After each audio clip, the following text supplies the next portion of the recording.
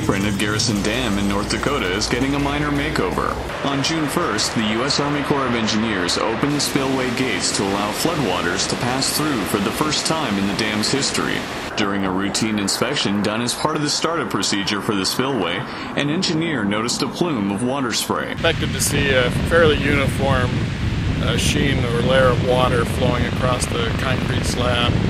And we noticed an irregularity in the flow of that water where the water was spraying up a couple of feet, which would indicate to us that there was some abnormality in the subsurface.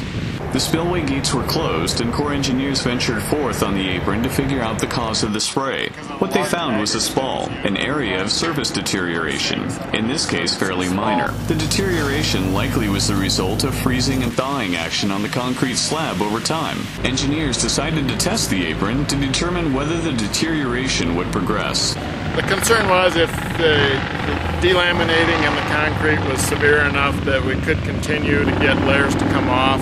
That's why we went to the higher release flows yesterday to kind of force the issue and see if that would in fact happen, and it did not.